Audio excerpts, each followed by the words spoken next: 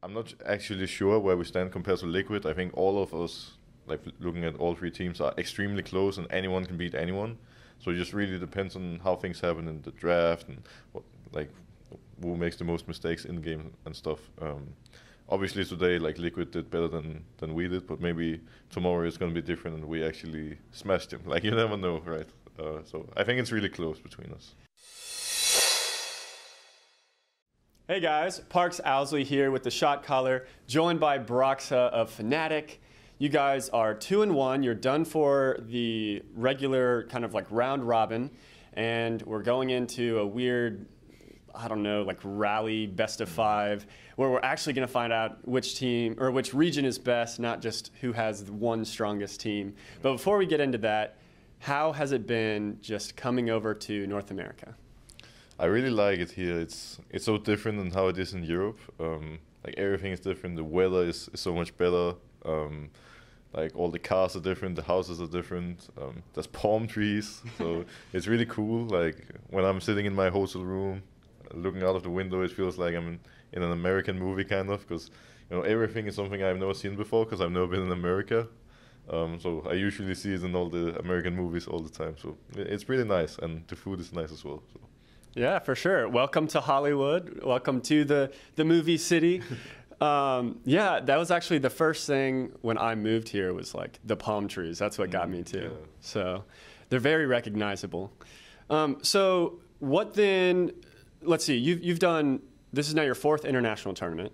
You've been with Fnatic on the academy team for a little bit, and then you were brought on halfway through spring last year. Yeah.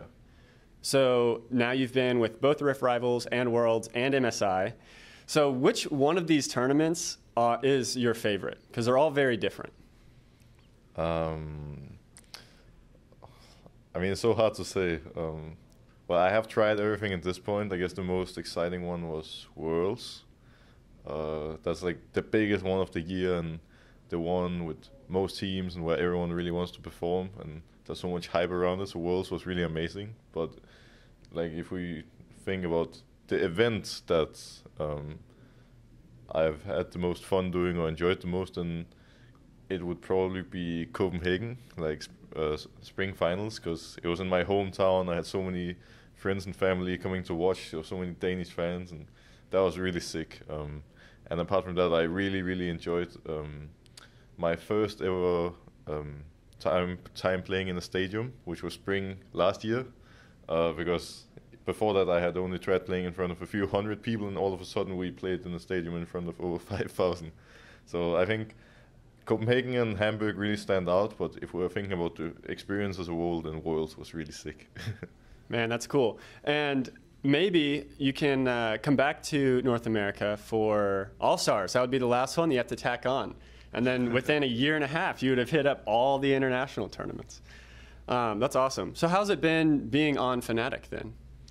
Well, playing for Fnatic is really great. Well, the organization is really structured, like it has a good structure, and at the same time, the biggest amount of people in Europe are Fnatic fans. So just by playing for Fnatic, you automatically have a lot of people supporting you and trying to cheer you up all the time. So that's really amazing. And yeah, like I really like playing for Fnatic. Yeah, I don't really have much to complain about. It's just great. Good. That's good to hear. And so you guys, you went 2-1.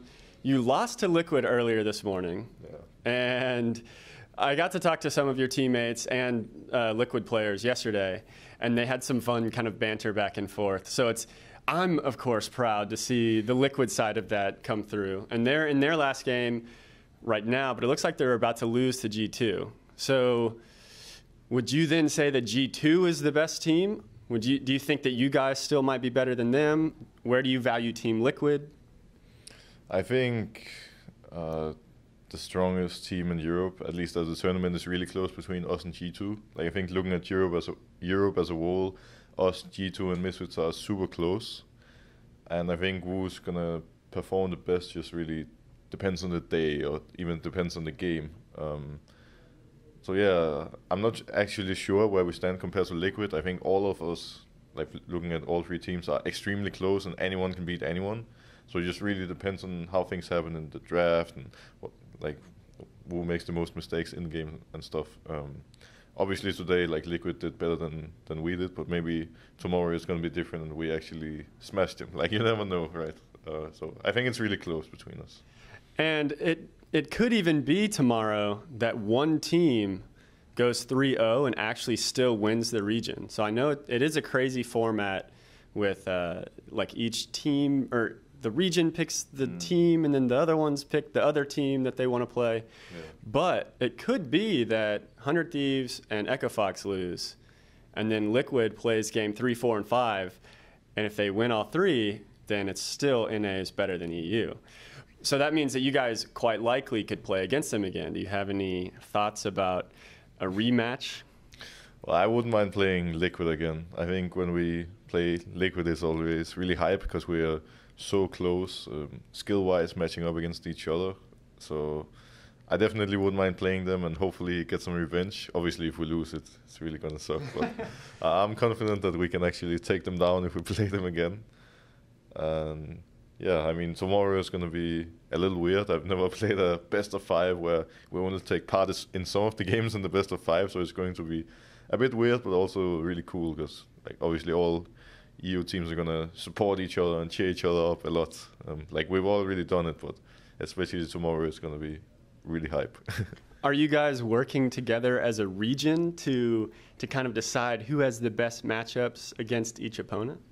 Actually, we haven't really talked about it yet, but I think the coaches are probably going to be talking a bit together about it, and generally we're sharing a bit more strategies, like between the EU teams than we would normally do. Some things are still being kept secret because we need to keep in mind that we're actually going back to Europe, to LCS soon. Like, for example, we are playing Splice next week back in Europe, I believe, so we can't really reveal too much to them. But at the same time, like, we want to help each other a bit wherever we can. Awesome. Well, best of luck, kind of, tomorrow. Of course, I am still rooting for Team Liquid and Echo Fox and 100 Thieves, but it's always great seeing all of these teams come together. It's a fun tournament. Any last words before we head out? Well, I guess I want to say thanks for the support, and thanks for supporting both us and also Splice and G2, and we'll try our best to take down NA tomorrow and show that EU is greater than NA, I guess. All right. Thank you guys so much for watching. We'll catch you next time. Hey guys, Parks Owsley here from across the pond. Thank you so much for watching that Rift Rivals interview. It's super fun getting to interview these guys that Darius always gets to talk to. He's hogging all the fun. But now it's my chance. Thank you so much for watching. I look forward to doing more throughout the weekend. And yeah, let me know which ones you want me to do. Please find more up here and down here. Like and subscribe to the channel. And yeah, give me that feedback. I want to know, why is NA greater than EU? Don't at me though. I'll catch you next time.